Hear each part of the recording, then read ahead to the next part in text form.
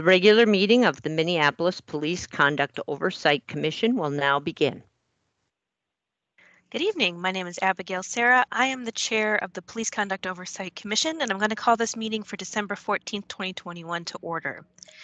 As we begin, I will note for the record that this meeting has remote participation by members of the City Council and City staff as authorized under Minnesota statutes, Section 13D.021, due to declared public health emergency. The city will be recording and posting this meeting to the city's website and YouTube channel as a means of increasing public access and transparency. This meeting is public and subject to open meeting law. At this time, I will ask the clerk to call roll so we can verify quorum for this meeting. Commissioner Crockett is absent. Commissioner McGuire. Present. Commissioner Pino is absent. Commissioner Sylvester. Here. Vice Chair Sparks. Present. Chair Sarah. Present. There are 4 members present. Let the record reflect that we have quorum. Next, we'll proceed to our agenda, a copy of which is, next, we will move to adoption of the agenda and acceptance of the minutes. Does anyone move to adopt the agenda and accept the minutes? Vice Chair Sparks, I'll move to adopt the agenda and the minutes. Before I second the motion, Chair Sarah, I was going to ask if I could make an addition or if we can wait till a later meeting about the question about engaging an MJF volunteer. I'm also okay waiting till January if you thought that was more appropriate for another meeting. I do have it on the agenda. Oh, I'm sorry. I thought I didn't see it. It's only one line item. I didn't have any data to include with it, so I think it's sort of, yeah. Sorry, I missed that. Then I second the motion. Terrific. All right. May I, will the clerk please call roll? Commissioner McGuire. Aye. Commissioner Sylvester. Aye. Chair Sparks. Vice Chair Sparks. Aye. Chair Sarah. Aye. There are 4 ayes. That motion carries and the agenda is adopted and the minutes for the November meeting are accepted. Next, I would like to recognize Interim Civil Rights Director Alberta Gillespie. Thank you so much for joining us, Director Gillespie. Please take the floor and introduce yourself. Well, thank you, Chair Sarah, for allowing me to be on the agenda this evening. As has been said, I am the current interim director for the Department of Civil Rights. And so I have been in this position for about 4.5 weeks now. And I want to say your chair has been very gracious and welcomed me to my new role. So I certainly appreciate that. Prior to being in this role, I actually did work with the city in an enterprise-wide role as the outreach coordinator and director for the 2020 census initiative for the city of Minneapolis. And so yay for us. We did an excellent job. We got people counted. We helped save that congressional seat. So good work, good work. So I've been able to work and with the majority of the departments in the city, and I've also done a lot of work within the community as well. So I'm excited, as I mentioned to your chair, about working with you on these important issues that are before us as a community. I know you've done some really great work and you asked the really hard questions, which we need to do. And so I am looking forward to just working with each and every one of you. So thank you for the time on the agenda. I'm going to shut my camera off and learn and listen. Terrific. Thank you so much. Thank you for being here. Okay, the next order of business is a discussion of medical related training in MPD. And I'd like to recognize our guest speaker, Dr. Nicholas Simpson from HCMC. Dr. Simpson, welcome. Thank you so much for being here. Thank you for your time. And just worth noting that HCMC is the exclusive partner with the Minneapolis Police Department that provides medical related advice and training. And so we're really grateful for your partnership and collaboration. Would you like to offer any remarks or give a presentation to our commission tonight? Yeah, I do have some things to share. So thank you guys for having me. I appreciate it very much. I'll take a few minutes and kind of update the group on some ways that I think HHS and Hennepin EMS interact with our public safety partners and how that may have changed over the last even few years. We have many public safety partners, as you guys know. That includes a number of law enforcement agencies, and I know you guys are specifically interested in MPD. So we interface with MPD in the field while caring for our patients, and we also through the education that Chair Sarah mentioned. So to start, I know an important piece to discuss is the term excited delirium syndrome, and I know this is a term, as you guys have discussed, that terminology is not recognized as a diagnosis by the AMA, APA, or WHO. It has become increasingly clear that excited delirium syndrome has become associated with a strong bias, and to many groups it is a very triggering term. Therefore, HHS and Hennepin EMS have committed to no longer use this terminology in our practice or in our education. And I don't know if this has come up in other discussions, but Commissioner Sylvester may have shared some information about an email that we sent out to everybody explaining that it is not a helpful term anymore. It seems to cause, cause issues. And so for that reason, we are not using that term anymore. I do think it's important to note that any big change like that, especially with medical nomenclature, will take some time to fully see its way through. Currently, this term is found in many textbooks, including pre-hospital textbooks. And so that is something not in our control. However, we are not unique in wanting to get away from that terminology. We've seen other terms in medicine that have been attributed to, for example, there's one particular kind of pulmonary disease that is associated with a former Nazi physician, and that term has been changed to be more descriptive, and that's kind of our push here, is to be more descriptive in our terminology that we use. All that said, the terminology is important and words matter. We cannot deny the physiology of a person who's exerting themselves will create a metabolic acidosis, and so this is where I think the medical piece is quite important. This is why sprinters will measure their lactate on the side of the track to see how hard they're exerting themselves with the finger stick. And so we also have to recognize that due to a number of things, such as medical emergencies, substance use, or psychiatric emergencies, people may lose that intrinsic mechanism to force their body to rest. And I think, if I were to go outside right now and just sprint as hard as I could, eventually I'm going to stop. And if someone loses that intrinsic mechanism, it can be quite dangerous. Can you guys hear me okay? I just got a bad network quality. Yeah, okay. So people who are experiencing a metabolic acidosis, whether it's from exertion or diabetic ketoacidosis, rely very heavily on that respiratory compensation, which is breathing very, very heavily so that they can blow off their CO2 and maintain their pH within a physiologic range.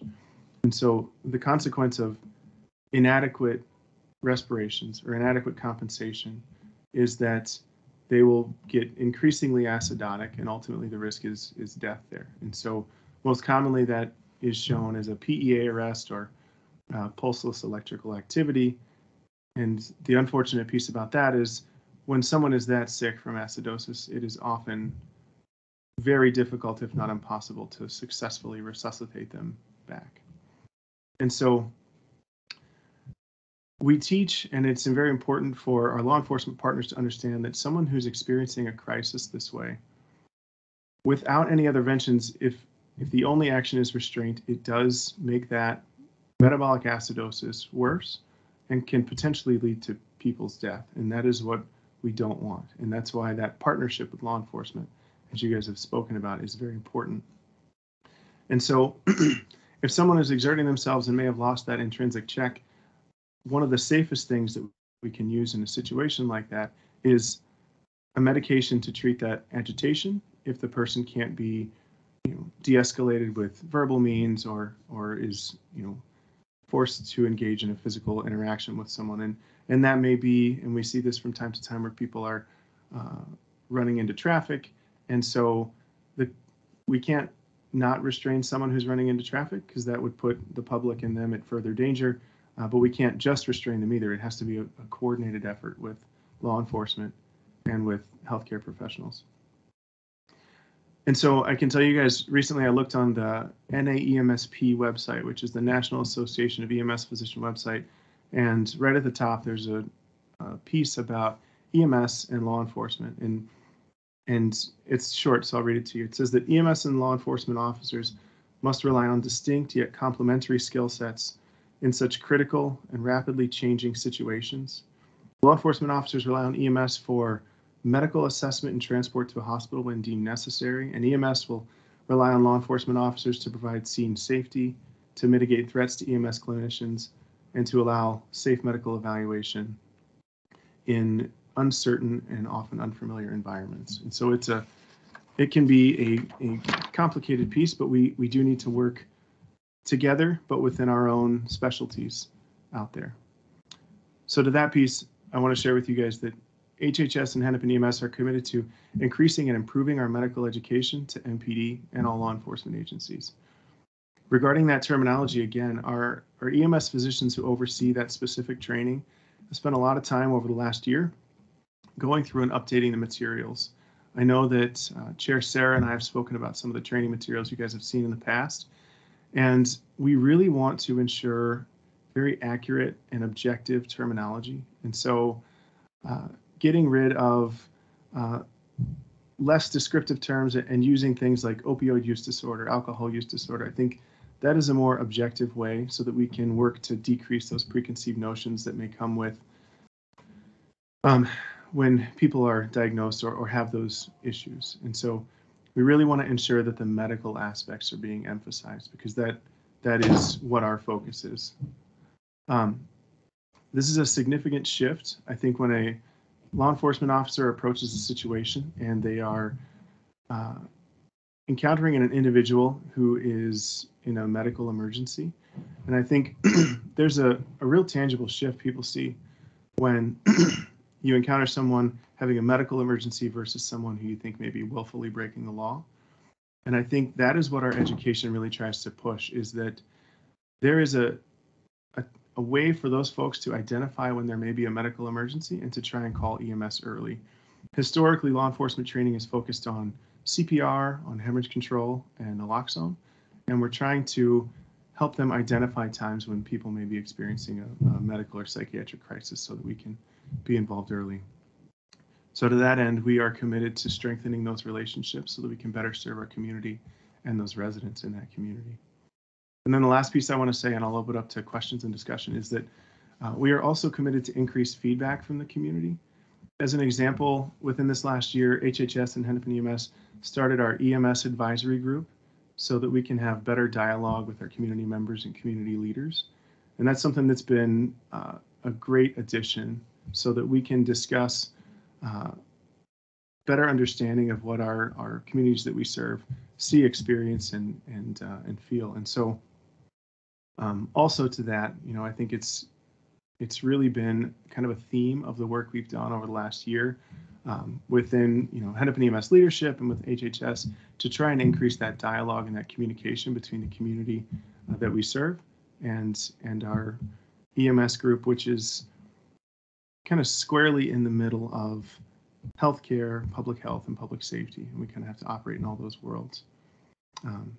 So with that, it's also been helpful to engage with our elected officials, with community leaders, so that they can better understand the work that we're doing and the challenges being faced in those arenas as well. And so we've had a number of elected officials out. We recently had Vice Chair Sparks out.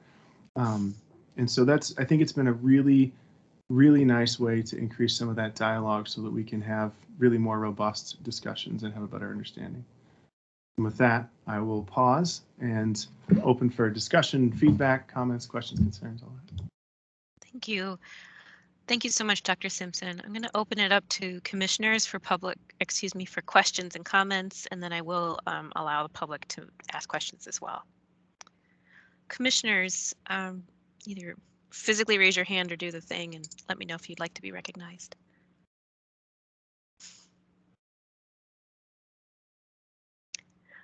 Commissioner McGuire, any questions?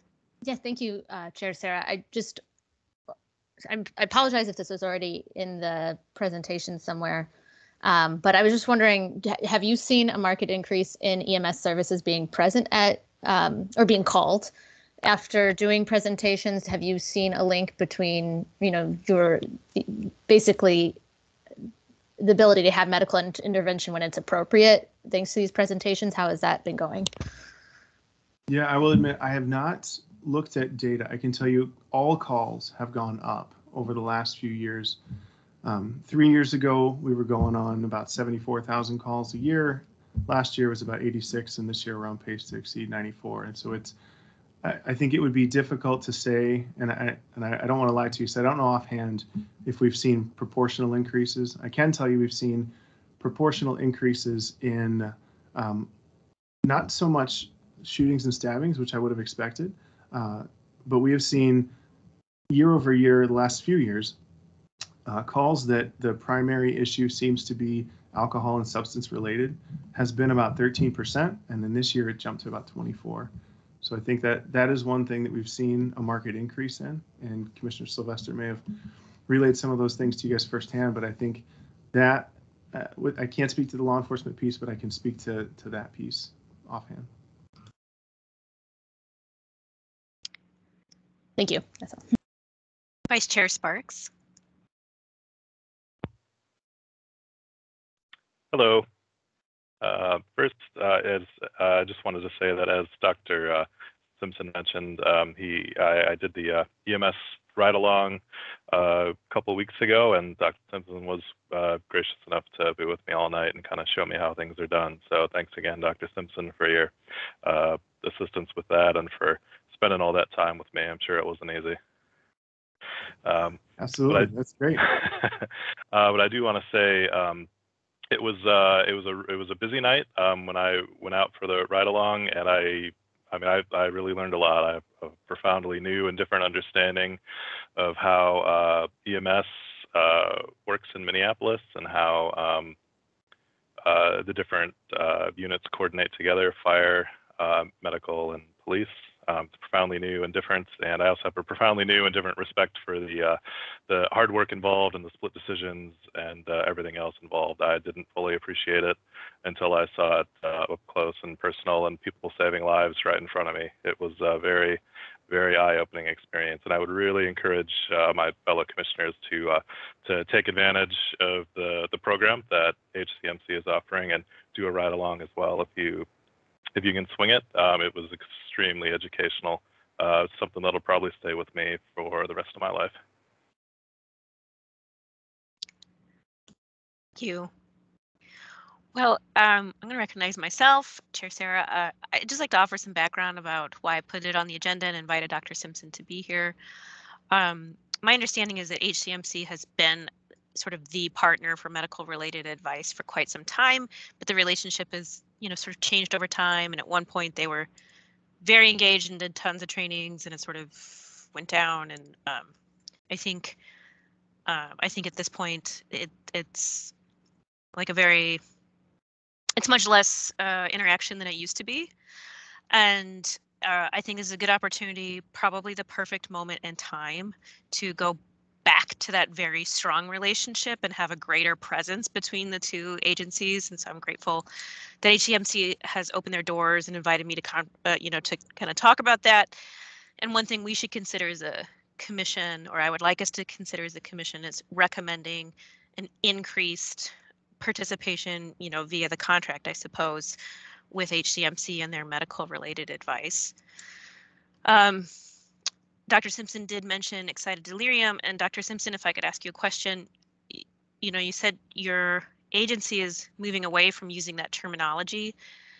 I'm wondering, though, will there be substantive changes to the training and what you're looking at as well? Because I think if you look at the training and you took out the term excited delirium and you inserted metabolic acidosis, if that's the term I'm understanding, even if you put in a more descriptive term that is more medically accurate, I think there were still some substantive problems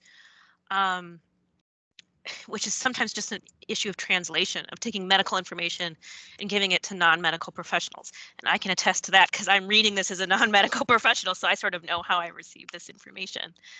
Could you speak to that point, if you don't mind? Yeah, I can speak to that a little bit. So I think to your point, the terminology is important that we get away from that. And just to acknowledge that words do matter quite a great deal. That said, I think what excited delirium has become, it seems, and you guys have a different perspective and maybe can correct me or disagree with me. It seems to be this catch-all where, you know, when we originally intended for it to be used for a medical emergency, it was, this is a medical emergency, get, you know, EMS on the way as soon as possible. It seems to have become something very different, and it seems to have been associated with bias and dehumanization, and that is not what we want at all. I think it's deeper than just changing the terminology, but it is important that we don't completely separate, you know, someone who is encountered by law enforcement that may be having a crisis. And I think I may have shared with one or two of you that, you know, one of the trainings that we do for other law enforcement agencies with, you know, scenario-based training is they encounter somebody who's, you know, the call is there's somebody going through cars, trying to break into cars. And what the scenario actually is somebody who's having a diabetic emergency and hypoglycemic and therefore confused. And so I think getting away from the terminology excited delirium and having a more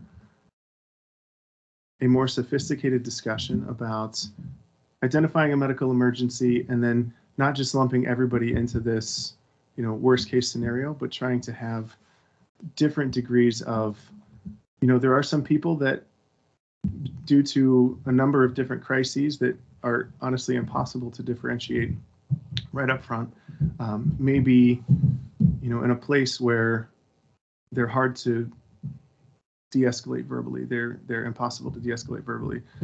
They may be in a place where they do need that acute medical intervention.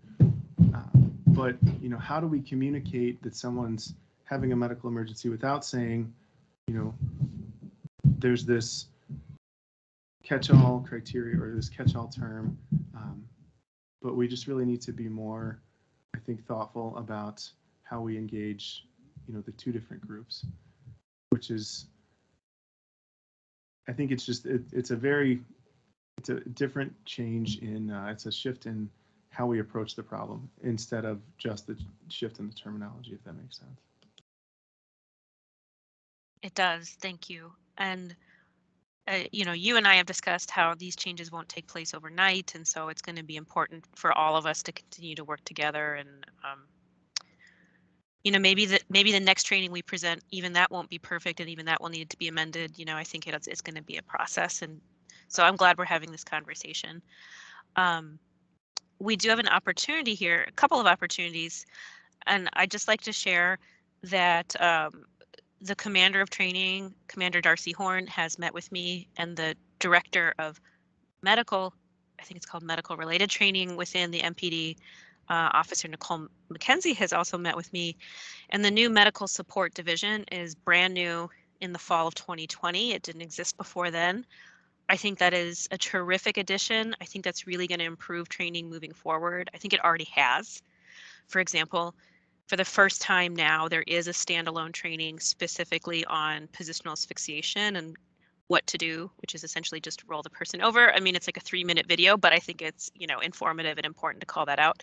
So I think we have an opportunity and a vehicle in place to increase these trainings and make them better and tailor them to the law enforcement officer who's not the EMS person. You know, it's different roles. And I see that Commissioner Sylvester has his hand up. Would you like to be recognized, Commissioner Sylvester? Yeah, thank you so much. Full disclosure for the record, Dr. Simpson is my medical director at head of EMS. To Commissioner McGuire's point or question earlier, anecdotally, I would say that I have seen professionally a significant increase in law enforcement in Minneapolis, call for EMS, essentially, let's say just in case, right? Just to cover themselves, just to put in their report, whatever, EMS arrived, just to get on that body camera. The paramedics arrived and paramedics did an assessment that's now recorded on a body camera for everybody to see, which is incredibly valuable. So that anecdotally, I can say that shift is probably happening.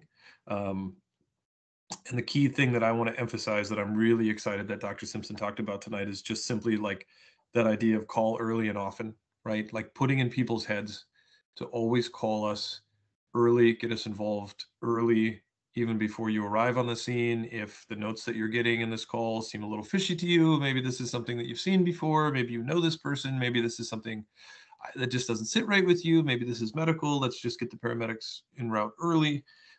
That's a cultural shift. That's a fundamental cultural shift in the way people have done their jobs, in some cases for 20 years.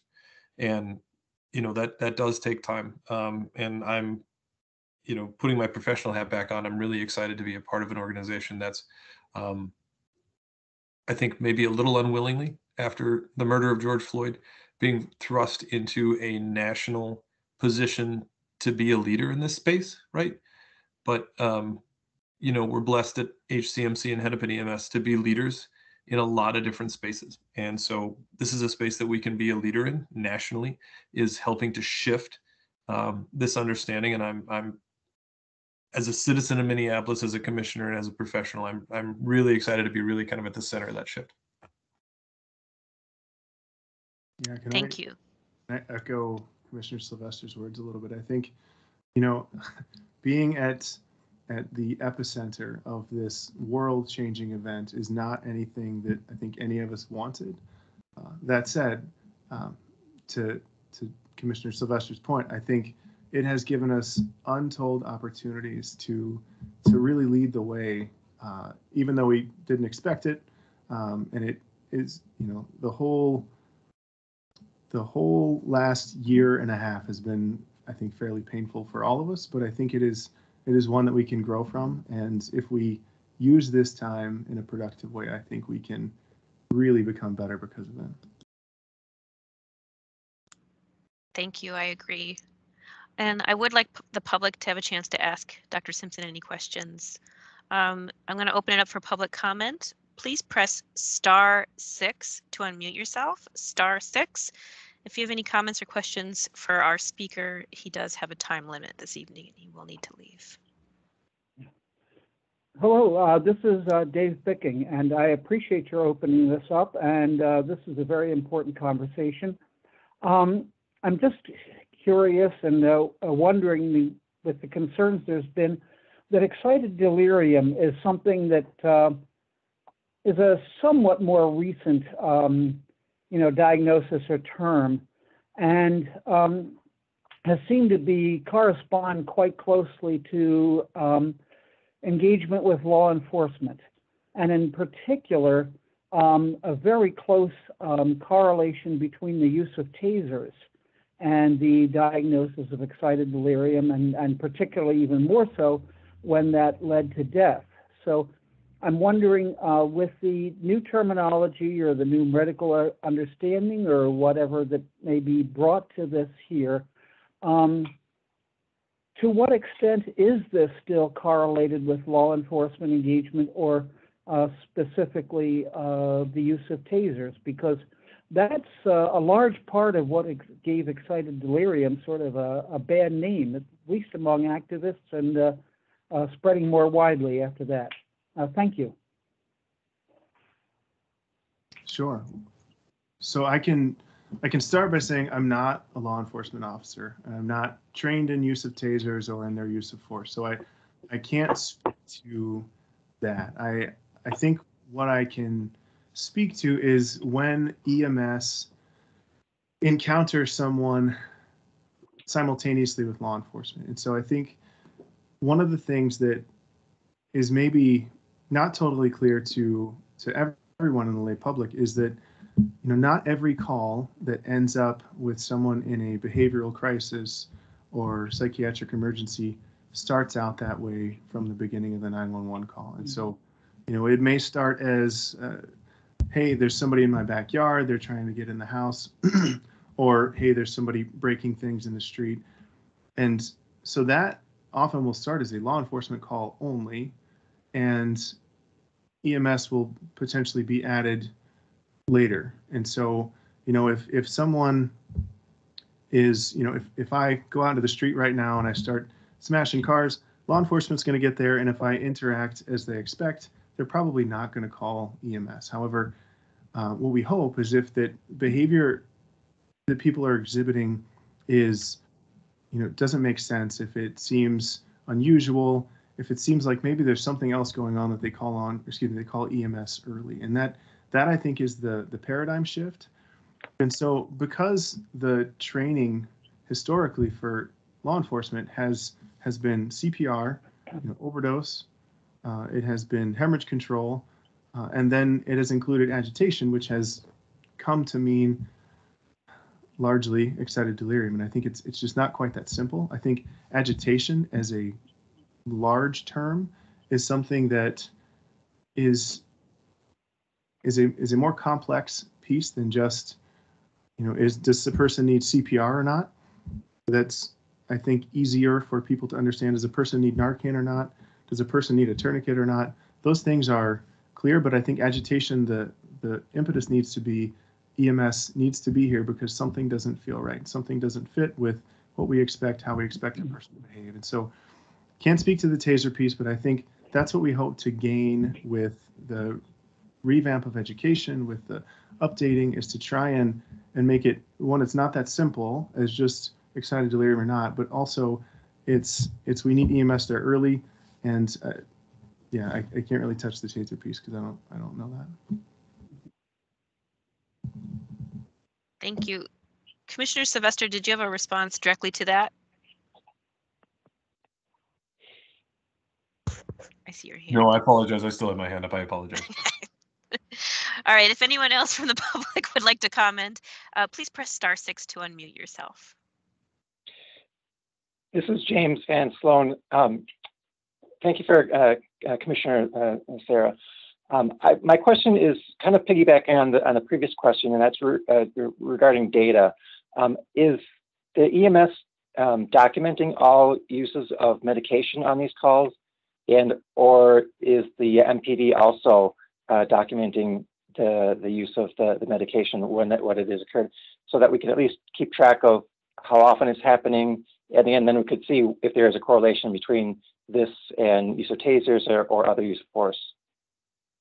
Absolutely. This one I can definitely speak to. So I can tell everyone here that our paramedics and I'll stick to our paramedics, but in general EMS, and I can assure you with our paramedics, the only time our paramedics administer medications is when we are seeing patients. We don't administer medications for any other reason other than a patient that we are taking to the hospital. And so I think that seems to be a point that has been unclear, I think, in the past in the general public, is that we don't administer medications for any law enforcement purposes. We administer medications when people have medical emergencies, and sometimes agitation can be one of those medical emergencies. And so there is never a time that I'm aware of where any EMS, specifically our EMS, has administered medications and someone has gone anywhere other than the hospital, such as they don't go to jail after this.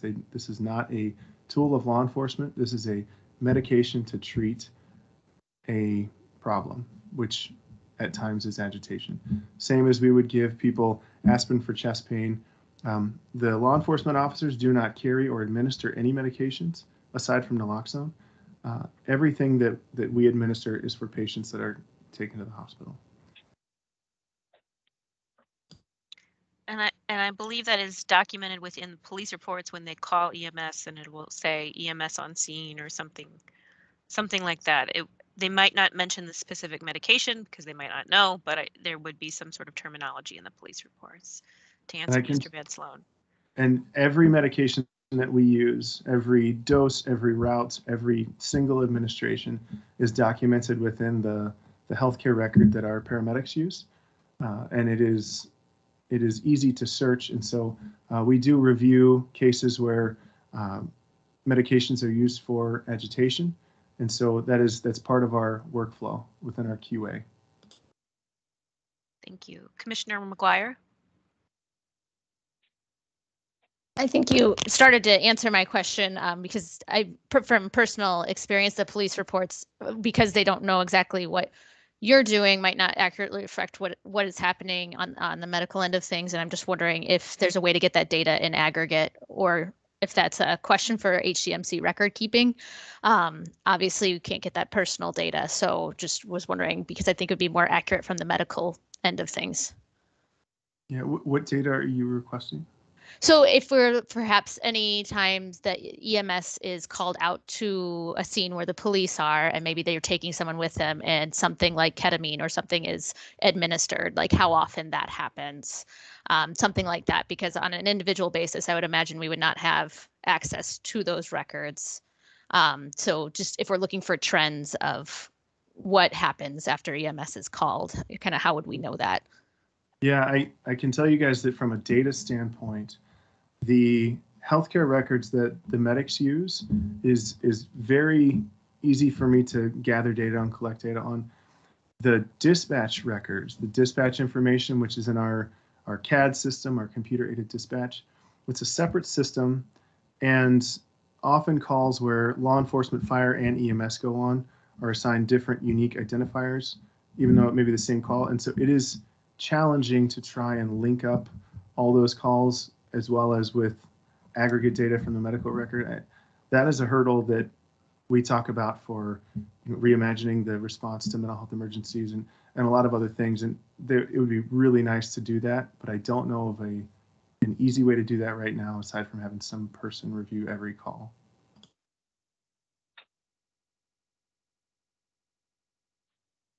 Any other public comments? Please press *6 to unmute yourself.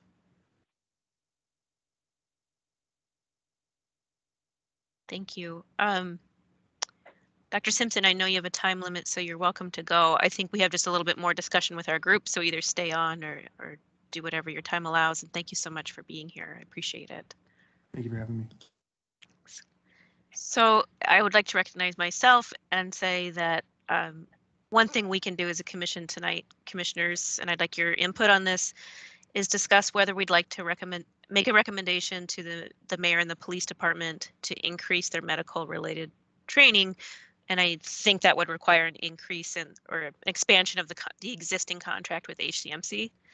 And perhaps if that is something we requested, perhaps, request that there would be some sort of review process with that, either with, the PCOC would be part of these conversations, or a health equity group would be part of the conversations, or, just kind of making sure that all the right people are at the table to do that.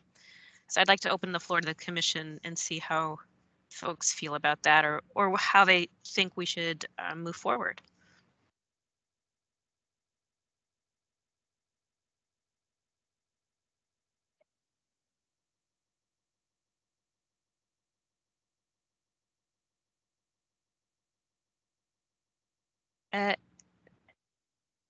If there's no Commissioner Spark, or Vice Chair Spark, excuse me. I just wanted to say, I feel like it seems like an appropriate recommendation. John Sylvester has a much better perspective on this than I do, but much more informed perspective for sure. But yeah, I feel that seems like a good way forward. Thank you. I'll say training is always in any public safety space, police, fire, EMS, training is always a good thing, right? Like training is always a good thing, period, right? Like any additional training.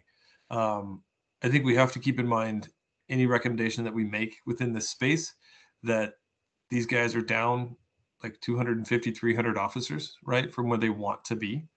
And so the time that they would have to maybe dedicate to additional training, they might come back to us and say, we would love to do that. We would love to do 1 day a week on medical training, but we just don't have the time to pull officers off the street in order to go do this training. I'm just saying like that may come up.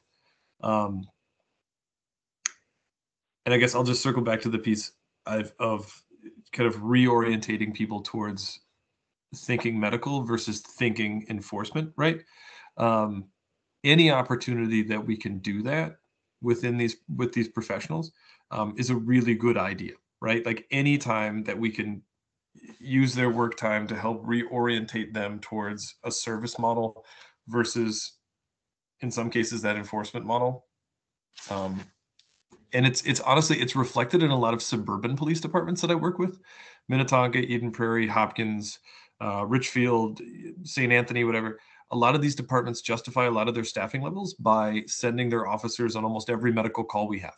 So when grandma falls down and can't get up, the Minnetonka Police Department and EMS will go pick up little old ladies, right?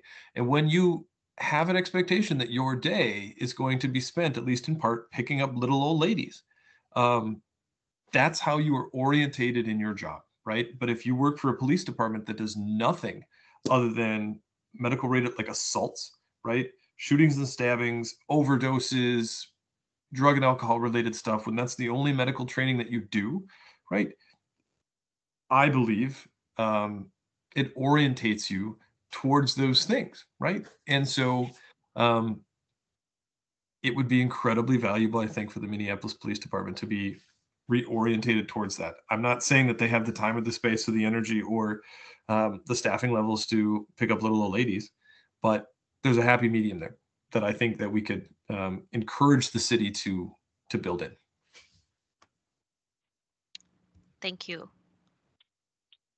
Well, with that, then I would like to make a motion that this commission make a recommendation to the mayor and the Minneapolis Police Department to consider increased medical related training, particularly via the medical support division that already exists within the MPD. And, you know, I'm using a term like consider because, as Commissioner Sylvester pointed out, they might not have the time or, you know, whatever. But I think this is the moment and I think it's important. So those are my 2 cents. Any discussion on that motion? I'm not sure if we could, this Commissioner McGuire, we could make a push if we are actually going to see the hiring of so many new officers. I think a ideal time to include such training and maybe is in their initial training. These are the people who are going to have the time to sit through it. So at least make it at least a stronger push for any new officers in their training to go to kind of have these newer trainings.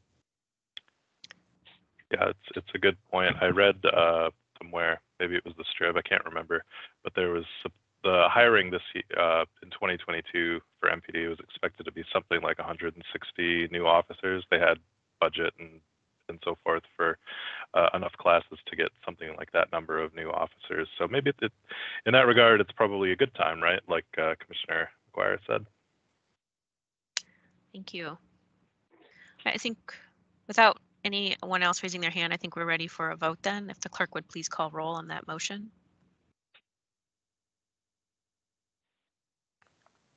Commissioner McGuire, Aye. Commissioner Sylvester, Aye. Vice Chair Sparks, Aye. Chair Sarah. Aye. There are 4 ayes. That motion carries, and as chair, I will convey that information to the mayor and the MPD. And that brings us for our next item. Commander Darcy Horn will give us an update regarding the MPD Field Training Officer Program. And I apologize, we're later than I promised you we would be, Commander Horn. Thank you for being here. And Commander Horn is Commander of Training, so it's timely. I'm glad you were actually here for that presentation. So please take it away, Commander Horn. Thank you, Chair Sarah. Thank you for having me today. It was an interesting conversation, so I appreciate being able to listen to that. I'm happy to be here this evening to talk to the Commission about the special project with the field training program with the MPD. As you are aware, the City Audit Committee did a study on it, and it's a final project and made some recommendations, and we came back with some plans of our own, and I'm happy to report on the progress of that.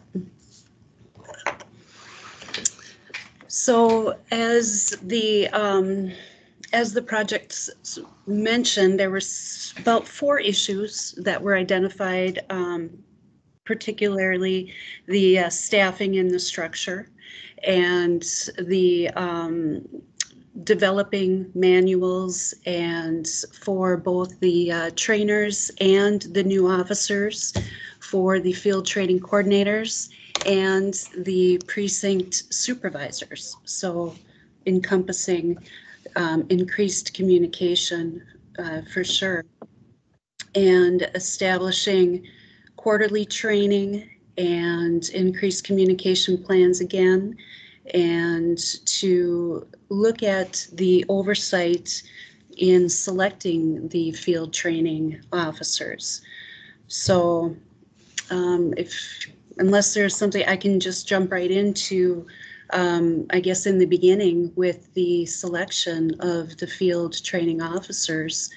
And we ask for a recommendation from a current supervisor, and then the precinct inspector is aware of that, and that officer candidate would be interviewed by individuals in the training division, and then that officer their history in internal affairs is checked as well for any open cases or any patterns or practices in previous cases before being selected.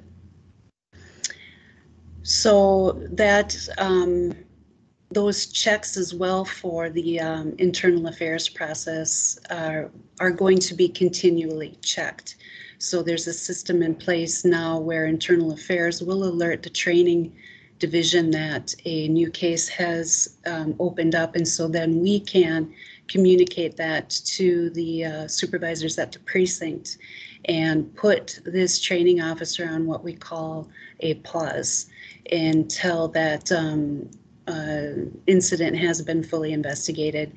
And then it is the decision of the chief or designee, perhaps the deputy chief of professional standards, if that pause will be continued or if that officer can be a field training officer.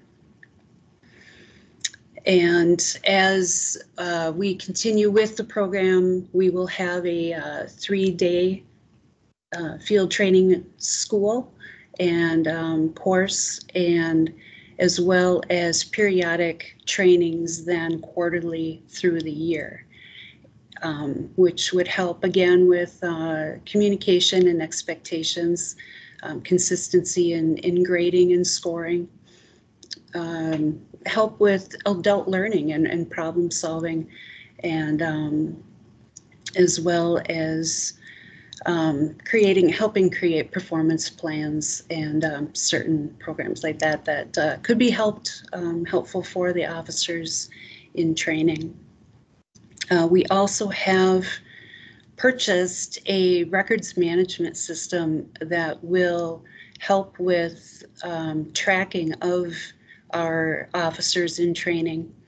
And it's just starting, we're just training our FTOs on it now. So we will begin using it in December. So it's pretty exciting, and really will help with the reporting issues that we in training will be able to utilize. So we are pleased with the progress that we're making on the FTO program, and I'm happy to take questions, and if anyone has any. Thank you. Thank you, Commander Horn. I'll start with the commission. Commissioners, any questions or comments for Commander Horn? I'll recognize myself, Chair Sarah. You mentioned there were some new manuals. Are those available? Are they being written? Kind of where are they in that process? They have been written and they're currently under review at the chief's. Thank you. Any other commissioners, questions or comments? Commissioner Sylvester. Thank you so much. And thank you so much for being here with us. I really appreciate it. Are you, with so many potential new recruits this year or next year, are you having difficulty finding field training officers? Are you finding difficulty having people come forward and raise their hand? I mean, I do this on a regular basis at my agency, and it's a tremendous responsibility. Are you having difficulty finding people, or are people stepping up for you? People are stepping up, which is great to see.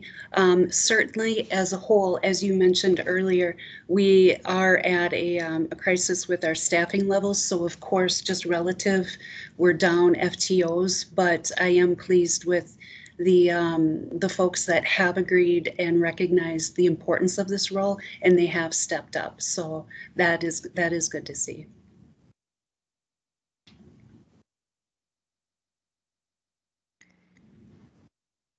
We, Commander Horn, we did receive one public comment just today from a former officer who talked about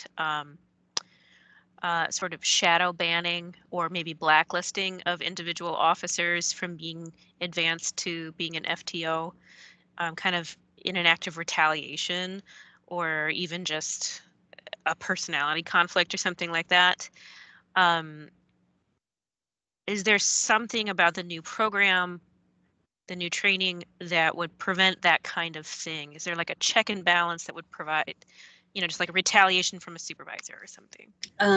The decision to be promoted to a field training officer ultimately is with the chief's office and the chief and the deputy chief of professional standards.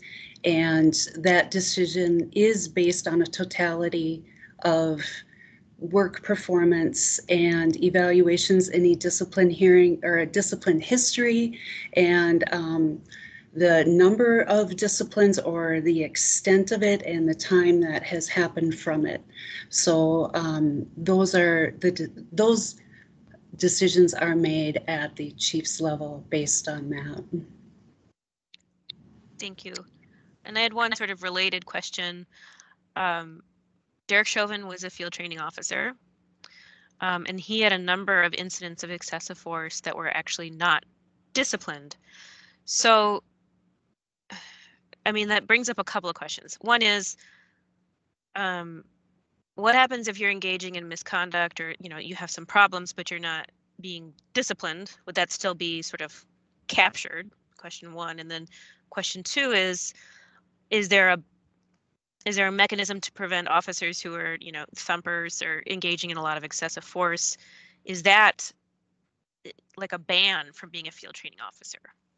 That is a great question, and that is at the discretion of the chief's office. And the new mechanism in place, which I believe would catch incidents like that, where we have an officer with a number of complaints. I wouldn't know what those complaints are. No one in training would know what those complaints are, but internal affairs gets the names. When they get the complaint in or the notification, they have our list of field training officers, and they can speak with the deputy chief of professional standards and the chief, and they can discuss what is appropriate, and they will let us know if someone needs to be paused or removed from that list.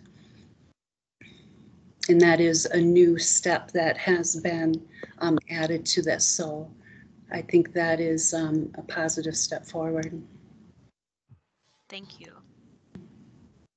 Commissioner Sylvester. Thank you so much. Commander, is there any ambulance ride time built into this, into the training structure for new recruits? I don't believe there's an ambulance ride time, but there is a tour with an ambulance, a walk around so they can familiarization. Recognizing myself, Chair Sarah, Commander Horn, related, one part of the public comment was recommending patrol experience for individuals who are going to be field training officers, because the patrol, as I understand it, not law enforcement, patrol is the person who's the cop who's actually on the street and kind of, taking calls within the community, sort of like a ride along with the ambulance. Are there any sort of standards, or if it's not a hard requirement, like a preferred requirement or something of that nature that would, have put a value on patrol experience or put a value on ability to de-escalate, or, you know, kind of like characteristics that we would think would be beneficial. Yeah, absolutely. We're looking for individuals who want to train. We're looking for individuals who competently and willingly want to teach and are able to find different ways to help these officers in training and help them police our neighborhoods and try to make safer environments and to model and to mentor. So not only are we looking for individuals who can competently train on the correct policies and procedures, but also do it in a way that is procedurally just. So we're looking for that well-rounded individual. Thank you. I am going to open it up for public comment. Members of the public, if you would like to ask any questions or make a comment, please press *6 to unmute yourself. *6 to unmute yourself.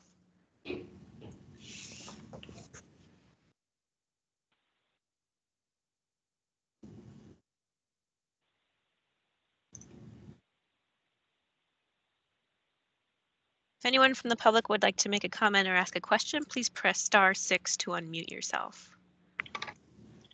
Hello. My name is Emily, and I'm a community member from North Minneapolis. And I actually have a question about the field training officer. If you have open incident reports currently, are you able to be a field training officer? Is that being investigated? Also, if your incidents are increasing, like say for instance, you have 4 incidents this year, last year you had 3, the prior year you had 2, is that also being looked at as well?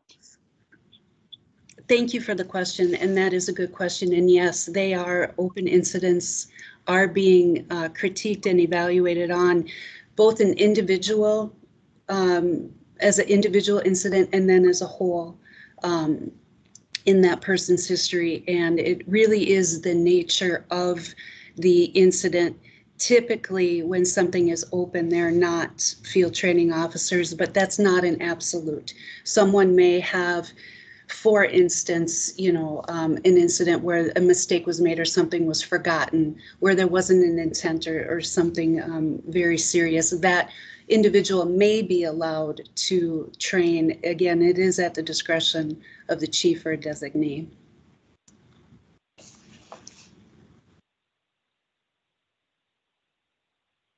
Thank you. That was an excellent question. Mm-hmm. Would anyone else from the public like to ask a question or make a comment? Please press *6 to unmute.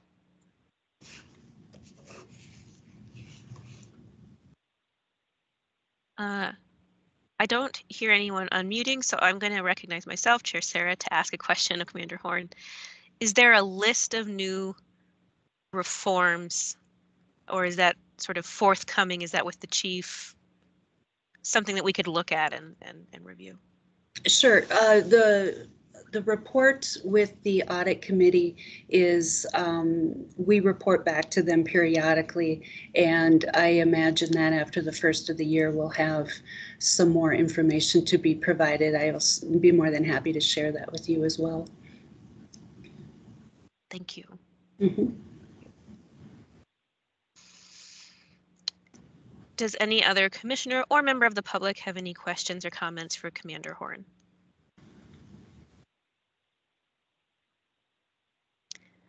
Hearing none, thank you so much for being here, Commander Horn. We really appreciate your engagement, and these discussions are really helpful to us and moving forward.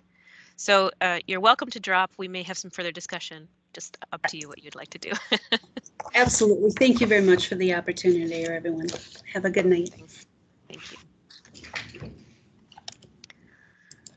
Okay, addressing the commission, commissioners, any reactions, thoughts, further discussion, motions on the field training officer presentation?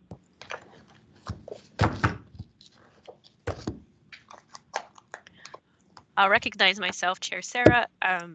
It sounds like from what Commander Horn said is that this is sort of an open process, an open research and study with the audit division, not our audit subcommittee, but the audit division within the city.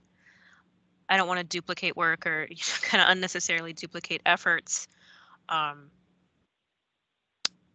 So nothing is jumping out at me as an action that this commission needs to take, apart from perhaps requesting a follow-up or requesting an update. I see people nodding their heads, but is there any comment on that? This is Commissioner McGuire. I agree that I think it's something that we need to revisit, especially when those manuals become available or more information becomes available. Thank you. Vice Chair Sparks, yeah, I feel exactly the same way. It would be great to get that update when that information is available and keep up on it. Excellent. Great. Well, what a commitment I can make is, chair leadership, excuse me, is I can just reach out to Commander Horn, who's been very, gracious with her time, and I could just send her an email periodically and request for an update in the future, and perhaps in the January or February meeting that would be available to us. Okay. Without any further ado, losing my place. Our next item is a discussion of misconduct investigations, and specifically misconduct.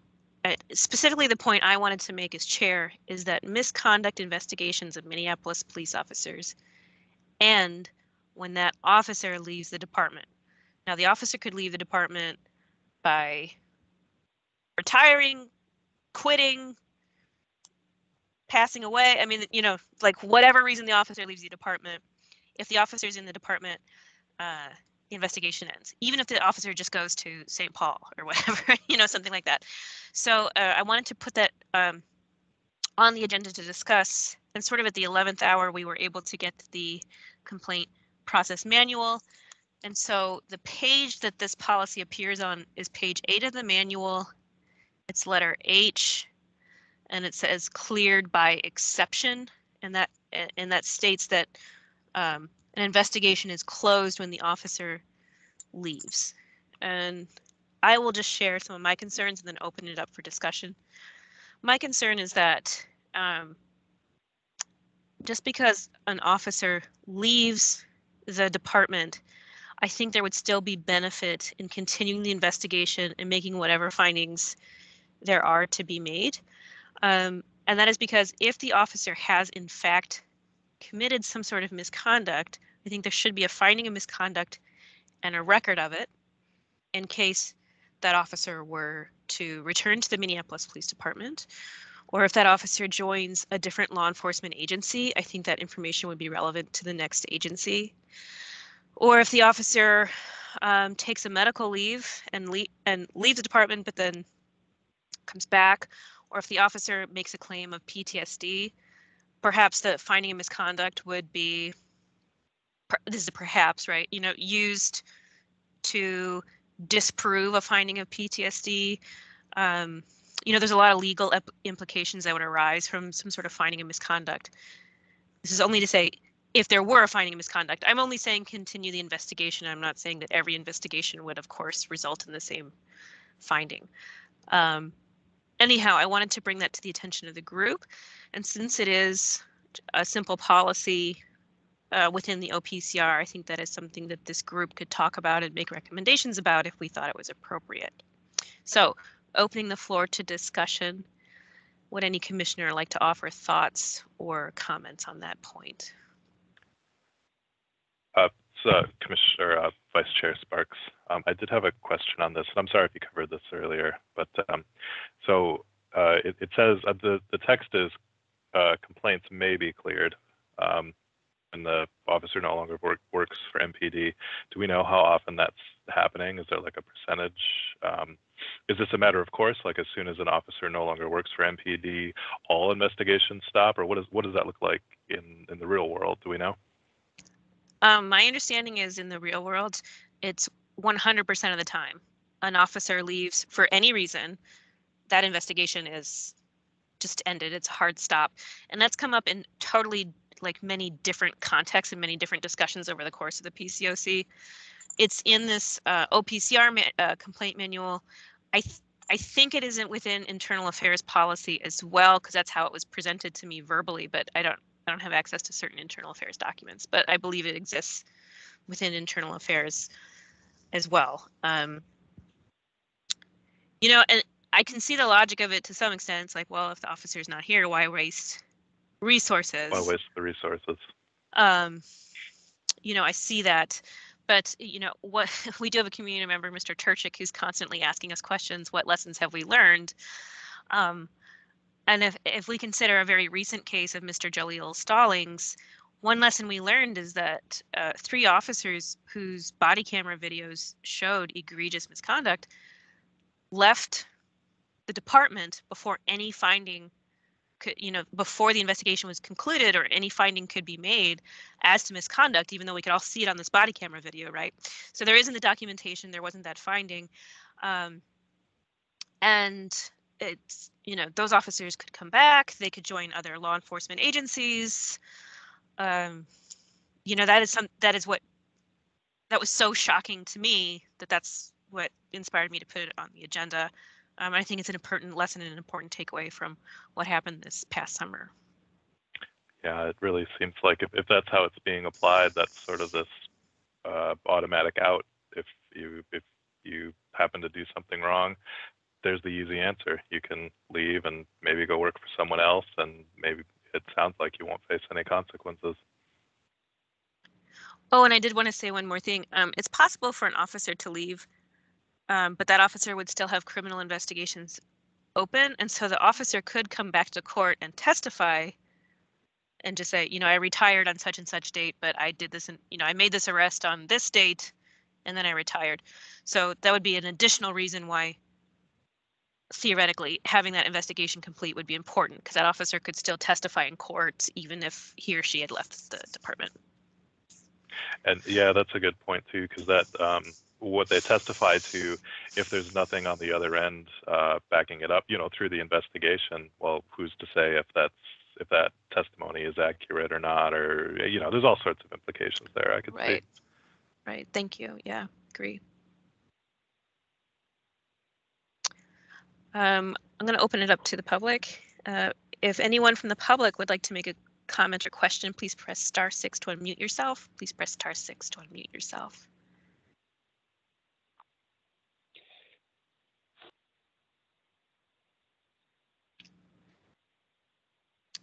If anyone from the public would like to make a comment, please press *6 to unmute yourself. And if anyone from the commission would like to make a comment, just... This is James Van Sloan. I just want to make a comment on this as well. I think it's also critical that you do not close the investigations just so you can take your own lessons learned. So if misconduct occurred and it's never investigated, it will be that much more difficult to prevent it happening in the future if you don't know it happened or how it happened or why it happened. If you continue the investigation until it's concluded, then you can actually make adjustments to policy and procedure and training and so on to prevent it from happening in the future. So it is critical, regardless of the officer's result, but for the department to continue to improve. That's an excellent point, Mr. Van Sloan. Thank you for offering that. Anyone else? Comment, question? *6 to unmute yourself. Commissioners, raise your hand.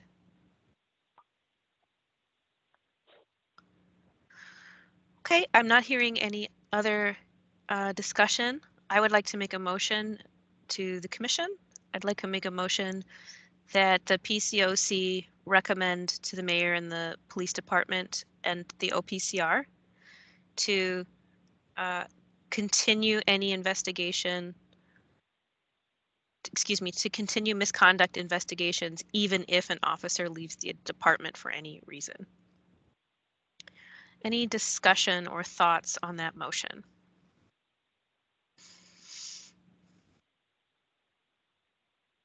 Okay, hearing no discussion or thoughts on the motion, I believe it's ready to be called. Would the clerk please call the roll on that motion?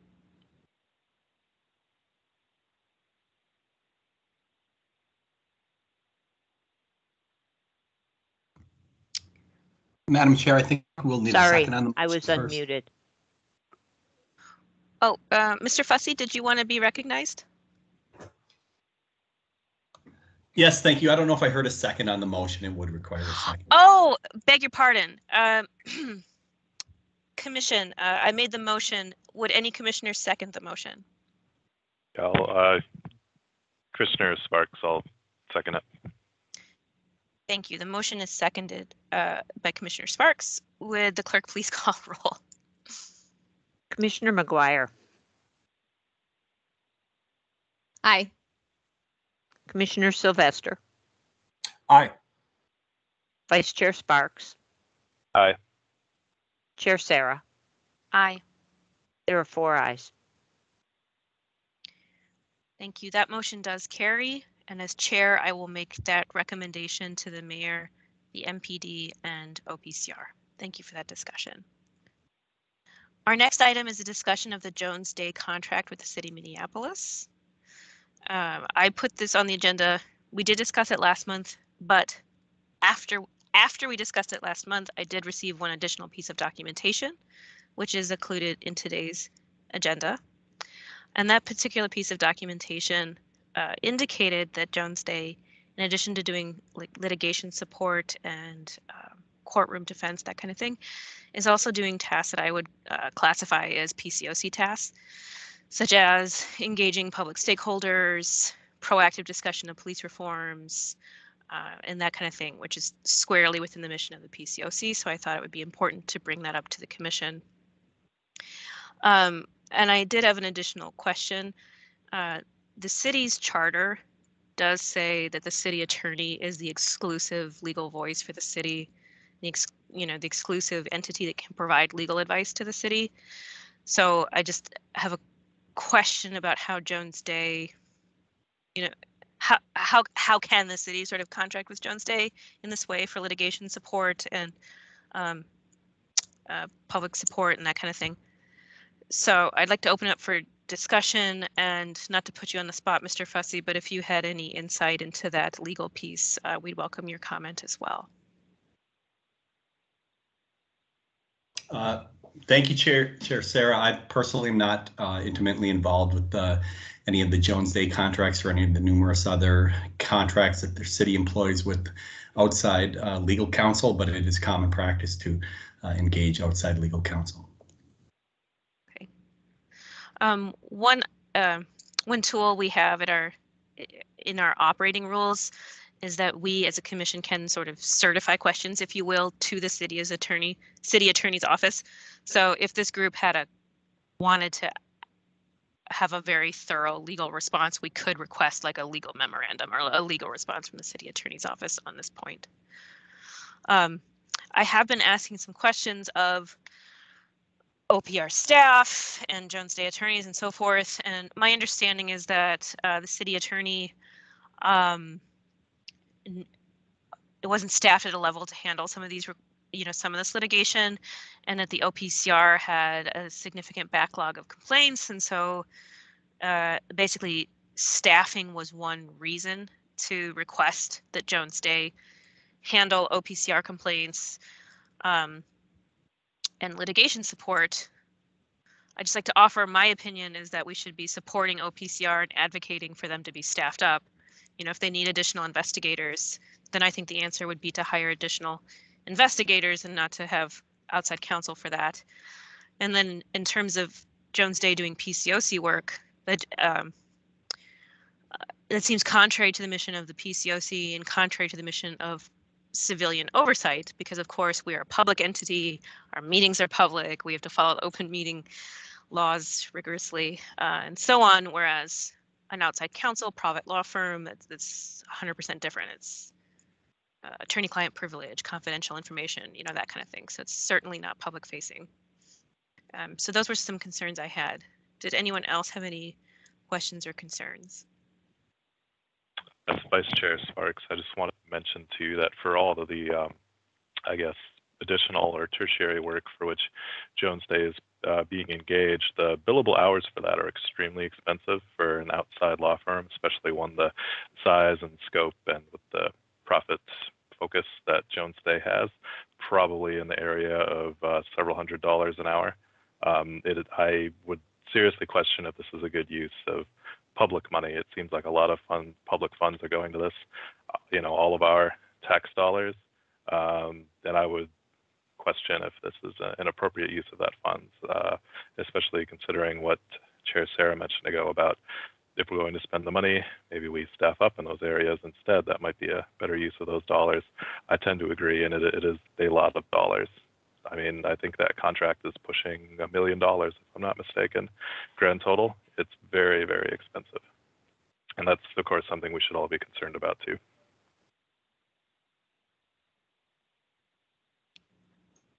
Thank you. I agree.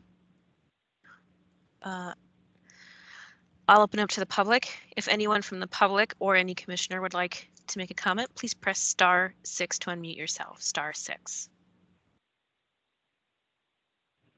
Hi, this is Dave Bicking. Yes, thank you for bringing this up, and particularly that question regarding the charter. That's a very important question because I recall, I don't have the exact language in front of me, but that Jones Day is the lead attorney in dealing with the Department of Justice investigation. That seems contrary to that charter position. We and Communities United Against Police Brutality has formed a working group to study what we're referring to as the privatization of police reform, really, through a number of areas. The most pressing is the Jones Day contract because of the many, many areas in which Jones Day is involved, and because of the nature of the law firm, their past history, their involvement with, clients we wouldn't approve of, shall we say, including the Trump administration and election lawsuits and others. In general, we have taken the position that Jones Day should not be working for the city in any capacity. Clearly, having them as investigators at the OPCR is very problematic. There's huge numbers of conflicts of interest, which the contract just waives all conflicts of interest, and I believe waives any disclosure of the conflicts of interest. So this is an area important to us, and we're working with our coalition partners to press forward on this issue of basically getting rid of Jones Day. So I very much appreciate the work the PCAC has done to get these contracts out. And I hope you'll continue to look into this, and I think a legal opinion would be a good area to pursue in that respect, and many others. So this is something I could talk about, at another time too. I know you've got a long agenda tonight, so but thank you for bringing this up. Thank you. Recognize myself, Chair Sarah. Thank you for bringing up conflicts of interest. One reason to hire outside counsel is if there is a conflict of interest, and then the outside counsel can handle one aspect of it and the office can handle the other so that the conflict is avoided. It seems to me that this Jones Day contract encompasses so many different things: DOJ litigation, OPCR misconduct complaints, representing the city when officers are making disability claims, that the contract itself is creating conflicts of interest rather than resolving or addressing a conflict of interest. So thank you for bringing that to our attention, Mr. Bicking. Does anyone else have any comment or question? *6 to unmute yourself, or commissioners, please raise your hand. I'd like to make one further comment. This is Chair Sarah. Once Vice Chair Sparks and I received that additional document that let us know that Jones Day was doing essentially PCOC work, I did request a follow-up meeting because that was not discussed in the meeting we did have. And I just wanted to know sort of how that's working, how we can work together, what we can do moving forward. And Jones Day and the city attorney weren't willing to meet for 3 more months. They want to meet quarterly, and they weren't willing to grant another meeting before our next quarterly meeting 3 months out. I did invite either Jones Day or the city attorney, whoever wished, to make a presentation on this agenda item, and no one was available to do so. So, you know, I have a level of frustration. I felt like this was being hidden from us. I made a data practices request. That piece was like a full page redaction. It wasn't until I sort of pushed back on that and said there isn't a basis to redact that information that I finally got that document. And then when I requested discussion of that piece, we're being pushed even further back, 3 months out. And I will note that when the city attorney originally asked council to engage Jones Day, city council approved that, made that request, but city council also issued a staff direction that Jones Day and the city attorney must communicate with the PCOC in order to ensure a level of, you know, public transparency and so on. That was in December of last year. So that's been a full year, and we've had one 30-minute meeting. And even that meeting, we didn't have the full scope of the work. So I'll point I'm out feeling to you, frustrated. Yeah. I wanted to point out to you, I'm sorry, Chair Sarah, I didn't mean to interrupt you, but that meeting was at our behest. It was our request to have that meeting. It was not something brought to us by City Attorney's Officer Jones Day. It was spun up by our work, or really your work. I believe Director Gillespie has a hand raised. If that's correct, Director Gillespie, I recognize you. Thank you, Chair. I wanted to do my little research before I commented. Back to the issue regarding costs. I do know a lot of the work that Jones Day is doing is pro bono, so that's a great concern, and I just wanted to share that information. And I don't have any other information, particularly on that contract, to share, but I do know, because I have asked that question, it's pro bono, so. Thank you, Director Gillespie. I believe that it is pro bono. It's a mix of pro bono and paid. I believe it's $1 million contract, and then any services rendered, you know, above that would be donated pro bono to the city. So That's it's, correct. yeah, so it is a mix. And one thing I'd be interested in following up with you, and I realize you only have 4 weeks as director, but you know, we want to partner. One thing we can do as PCOC, one of our mission statements is to advocate for staffing for the Civil Rights Department or the OPCR when needed. And so if there were if you could say, like, we need 2 investigators and 1 intake officer, or whatever you might say, that would be valuable information for us in terms of our advocacy to council and the mayor. That's excellent. Thank you so much for that. Yeah. Does anyone else have any discussion or comments? Is anyone interested in asking that legal question of the city attorney and requesting a legal response, at least on that charter piece?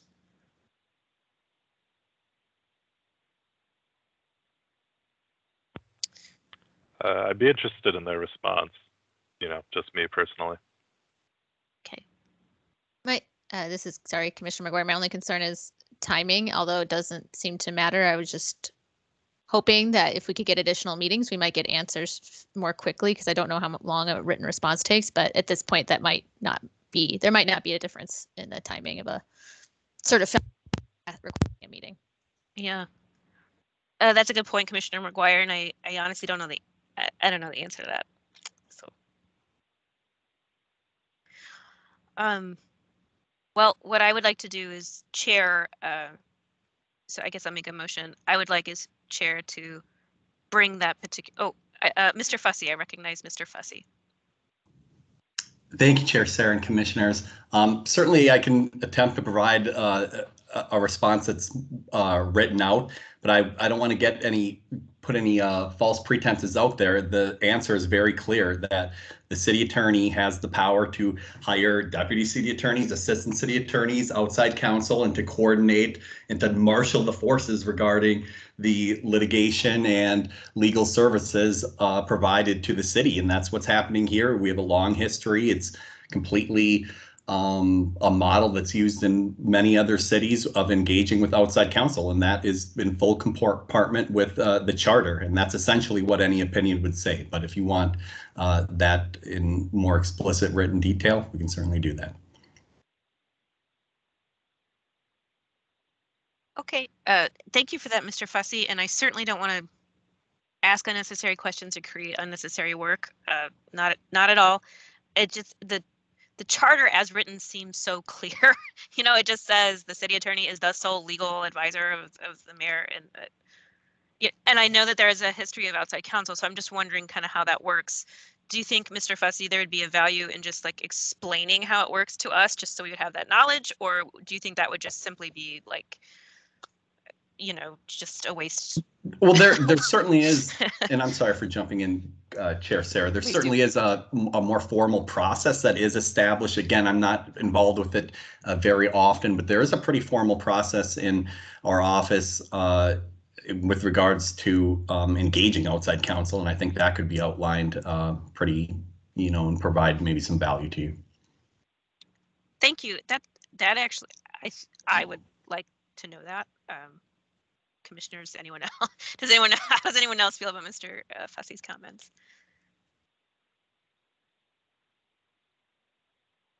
Is Commissioner McGuire, I think I would also, if there's an outline that we could use, that would be helpful, especially when we're looking at the potential activities that Jones Day is participating in. It might lead to further questions for us, or just kind of better inform us.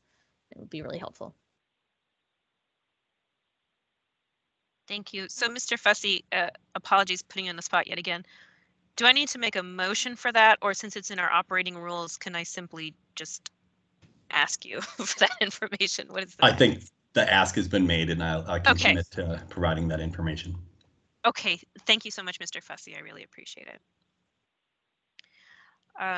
Any further comment? I don't have any motions other than a commitment to work with Director Gillespie, and if there's any staffing recommendations, I would bring that back to this group for further discussion. Okay, our next item is a discussion of Mayor Fry's Public Safety Work Group, which is been convened very recently, and just today I learned that the co-chair of the work group is Attorney Nikimi Levy Armstrong, and I did send her an email just kind of letting her know I exist and inviting inviting communication, but I only sent that this afternoon, so she hasn't had a chance to respond to me or do anything like that. Just letting you know that I made that connection, or I attempted to make that connection, and I hope that I would be able to communicate with the chair going forward. The reason I put this on the agenda is because from what I understand from the press release and a few other related coverages, it sounds like the work group would do a lot of the work that the PCOC is tasked with doing, which is making research-based recommendations to the mayor regarding public safety, which is squarely within our mission. Personally, I see no reason for our groups to be at odds, and I see every reason for our groups to work together when possible and to communicate with each other. I had an idea that maybe pending discussion, we could ask the mayor to make a spot on the work group for a liaison from the PCOC. And my idea that would be a leadership position within the PCOC, so we would have a chair, a vice chair, and a liaison to the work group, just so that communication could happen between the two groups, and there would be presentations at future PCOC meetings and so on. One difference between a work group and a board or a commission: the board or commission is subject to open meeting law. We're a public entity. Everything we do is public. We have to have, if we talk about a document, we have to append it to our agenda, all that kind of stuff. Whereas a work group doesn't have to meet in public and probably won't, or won't most of the time. It doesn't have that data disclosure requirement. And the PCOC, pursuant to the ordinance, we specifically must engage the public and invite public comment, and that's part of our mission, whereas the work group doesn't have that mission. But I would imagine that the work group would start meeting and doing its work, and there may come a time where they'd say, okay, we have this idea and we'd love to hear what the community thinks about it. And perhaps that would be a moment when they would choose to make a presentation to the PCOC, for example.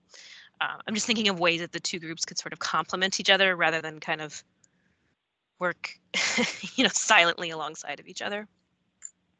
So I'm going to open the floor. Commissioners, any comments or thoughts about the mayor's working group that you'd like to share?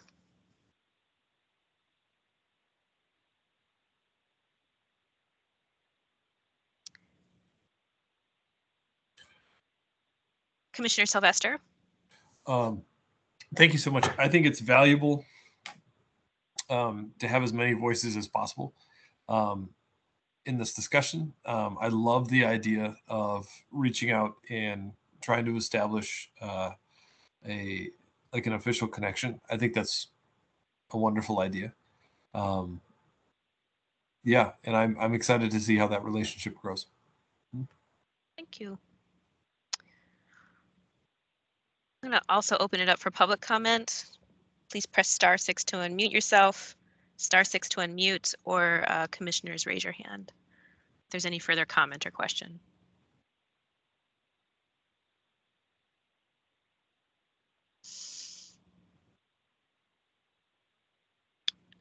No further comment or question.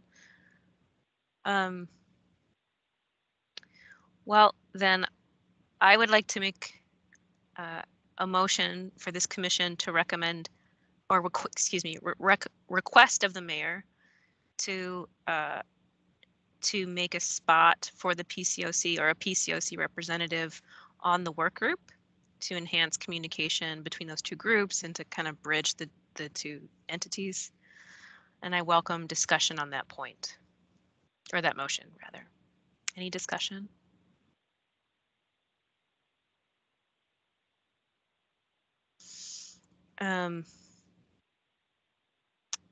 I wanted to offer one more thought. Last summer, when the mayor had a few working groups that were kind of like this, but a little bit different, there was a spot for the PCOC on the working group at that time. And at that time, it was the chair of the PCOC who was tasked with going to the meetings. I don't have an opinion about who should be going to the meetings. I think it should be someone else. So we kind of share the wealth of meetings, but you know, that's just me. So there's precedent for this. Okay, hearing no further discussion, would anyone second the motion? It's Commissioner McGuire. I second the motion. Thank you. Would the clerk please call roll on the motion? Commissioner McGuire, Aye. Commissioner Sylvester, Aye. Vice Chair Sparks, Aye. Chair Sarah. Aye. There are 4 ayes. That motion carries, and I will make a recommendation to the mayor, or make a request to the mayor to add PCOC or a spot for the PCOC on his working group. Okay, our next item is a discussion of legal research from the Minnesota Justice Foundation, and I believe Commissioner McGuire would like to discuss that. So Commissioner McGuire, please. Thank you, Chair Sarah. So the question, just to give a little background, the Minnesota Justice Foundation is a nonprofit that does a variety. I probably don't know the full scope of everything that they do, but one of the things they do is provide opportunities for law students to volunteer for different either nonprofits, entities in Minnesota to provide their services. And one of those, a common way of doing that for law students is to perform legal research. And so they had approached PCOC about engaging a volunteer law student to do any type of research, really, or any sort of project for the PCOC. I think we discussed research or just touched on research because that is an easy way, especially during a pandemic, for a law student to provide support to a group like the PCOC, and I believe law students have helped do research for the PCOC in the past. And so we were looking, I was wondering if wanted to propose ways to engage a law student from MJF, the Minnesota Justice Foundation. I think a good point Chair Sarah brought up previously is that just to ensure that we can do that. So that might be a question for City Attorney Fussy, Mr. Fussy, if we can ask a law student to do legal research, if there would be any issues with making that ask. And then the second is what questions we would like to ask. So I'm just going to keep going real quick. The questions, a question that Chair Sarah had brought up was the one that we were discussing earlier was, you know, the city contracting with Jones Day and outside entities. And a question I had in mind perhaps for the next year is, now that we've had votes on restructuring what powers lie with the city council, and the city, you know, might be moved over to the mayor's office, how will that affect the work of the PCOC, who we report to? Kind of how does that affects our work? I thought that could be a legal research question that a law student could spend time looking at. So I guess just, you don't have to spend much time on it, Mr. Fussy, but if there's any issues with asking a law student to do this research, please let us know.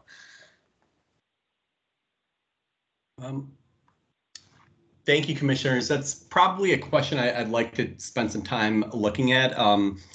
It might be, it's a discussion I'd like to have with my office. I certainly don't want to cut anything off, but I want to make sure that we'd be doing anything in compliance with any of the policies that we have.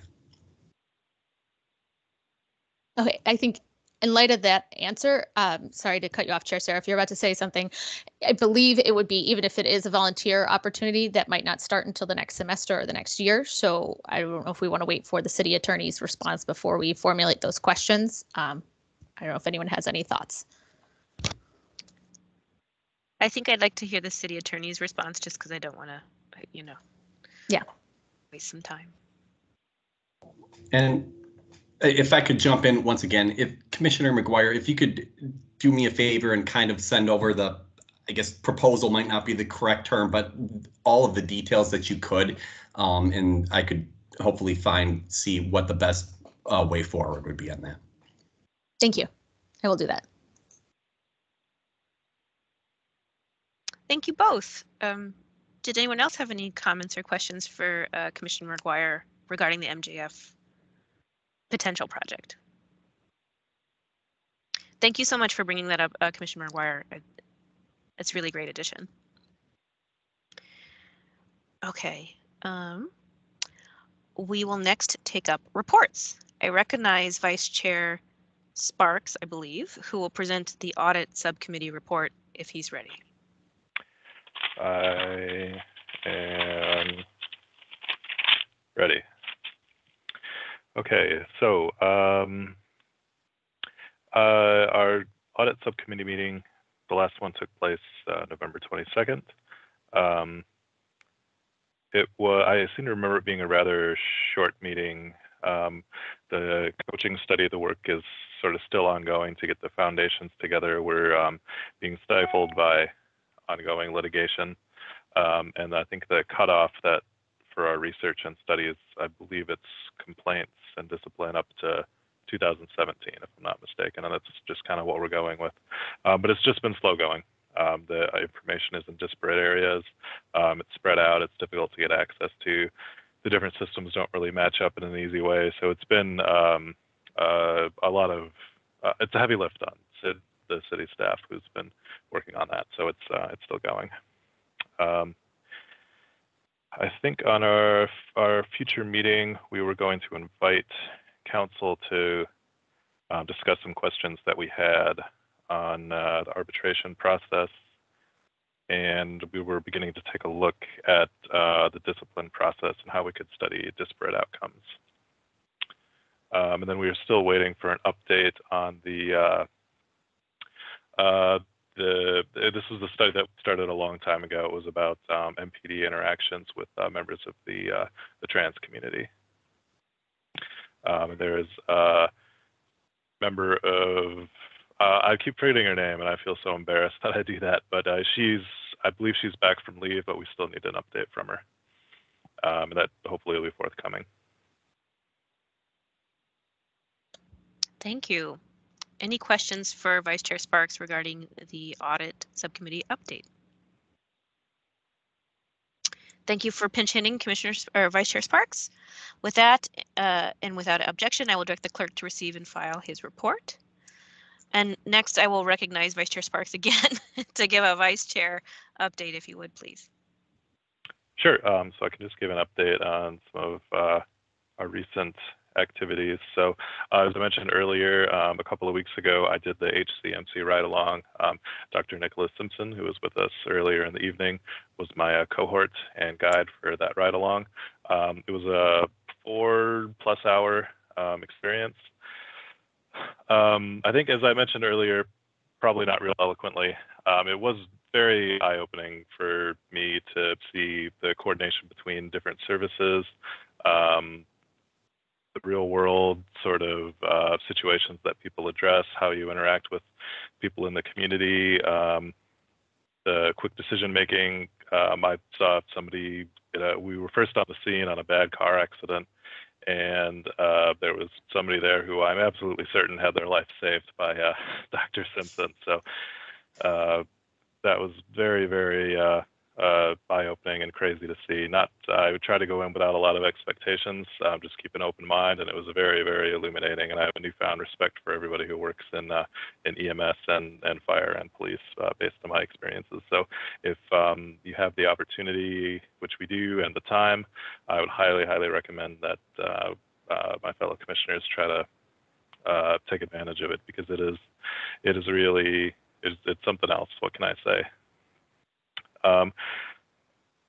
Chair Sarah and I also had a meeting with Cheryl Schmidt, who is the Police Federation president. I mean, it was a good meeting. It was productive. She was very gracious with her time. She was forthcoming. She indicated a willingness to meet with us in the future, on an ongoing basis, and to join these meetings and possibly provide presentations, updates, that sort of thing. So I think it was a good first step in that relationship, and hopefully that's something we can continue to grow as we move forward with here. And I also had a quick update on the question of stipends. I think a few people had mentioned that we were having issues with the stipends coming from the city, and it's something I've been trying to work on with various departments, members of city staff, accounts payable, and so forth. And basically, I don't have any updates. It's an ongoing issue that I have not been able to get anyone to look into in a real way or talk to me about. But still trying. That's disappointing. I mean, yeah. Thank you for trying, Vice Chair Sparks. It seems like that information should be readily available. Seems like it should be. What can I say? You reach out, you call, you email. Brick wall every time so far. Well, thank you for doing that heavy lift. I didn't mean to cut you off. Did you have any additional reports? No, you came in at exactly the right time. Unless I forgot something, I don't believe I have any additional reports. Very good. I'll recognize myself to make chair updates. I had all those meetings that Vice Chair Sparks mentioned. I also had a pleasant meet and greet with Director Gillespie. It was very quick. She'd only just been hired, but just the fact that she wants to be at this meeting and to ask questions and to participate, I welcome with open arms, and I'm really excited about that working relationship moving forward. And I think I speak for the whole commission when I say welcome to the director. I have no update on future appointees to this commission, either reappointments or new appointments. I have asked for that information. The OPCR staff, I believe, is in training, and they weren't available to attend the meeting today. So I don't have an update. We're down 3 commissioners since August, I think, and 2 of us, our commission ends this month. So we're about to be down 5 commissioners, or very close to it. If OPCR is listening, I hope that there will be some appointments forthcoming, just so we can maintain our quorum and continue to do our good work. Any questions from the commissioners for either Vice Chair Sparks or myself? With that, and without objection, I will direct the clerk to receive and file this report. Thank you very much. The next order of business is the acceptance of general public comments. I will open the floor and invite public comments from the community. We will limit the comment period to no more than 2 minutes per speaker, and this can be on any topic, not just what we discussed tonight. With that, are there any community members on the line who wish to address the commission? Please press *6 to unmute yourself, *6.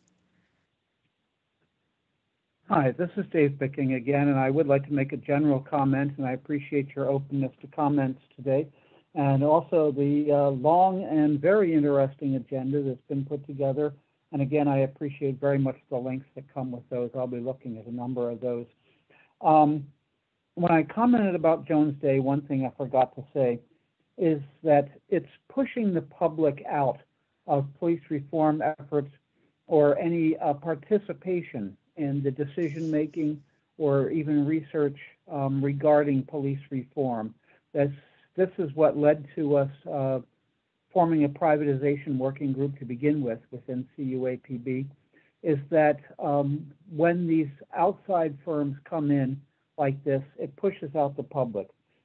It's also noticeable that it's pushing out the PCOC. This is something that's happened a number of times in the past of your organization, that the PCOC is not included in the discussions that it's supposed to be, or sometimes even discussions that it's promised to be. And now it's the PCOC was totally left out of that mayor's working group on public safety. That's simply unacceptable, and it is a disservice to the public, and it's a disservice to your commission. And also, as you note, they closed the applications for the PCOC on October 22nd. There have been no appointments made. So far as I know, there have been no interviews done. Certainly those who applied and haven't gotten an interview, haven't gotten any other response yet to say why they're not getting an interview. It's now impossible with the council schedule for there to be new members for the January meeting of the PCOC. And again, this has been a pattern too many years of the PCOC being kept weak and ineffective by simply not appointing people to it. Talk about passive aggressive, I guess. This is, again, unacceptable. Thank you for your work. Thank you, Mr. Bicking, and thanks for your continued engagement. Anyone else from the public? Please press *6 to unmute yourself.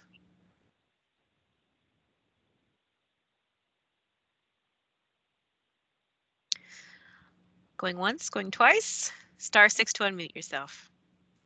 Okay. I want to thank all our speakers for their comments tonight. And with that, we've concluded all items on our agenda for this meeting. I declare this meeting adjourned, and I'll see everyone back here. Well, I hope I'll see everyone back here next month for the January 11th regular meeting if we have enough members to make quorum. Seeing no further business to come before us and without objection, I will declare this meeting adjourned. Thank you, everyone, and good night. Thank you, everyone. Great meeting. Thanks, everyone. Thank you. Thank you.